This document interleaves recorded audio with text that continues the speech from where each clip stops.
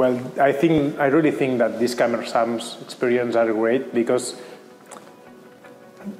it's nice to have professionals and students at the same room talking each other. It's not, I don't like the idea of having a wall between the professional wall and the student wall, and then the students all have this fear of not getting contact in the professionals. So I love the idea of the end of your student career at the beginning, actually, of your professional idea of your career, by getting in contact with professionals, even artists or publishers, and it's actually a bridge between your youth wall and your grown-up professional wall. So it's great.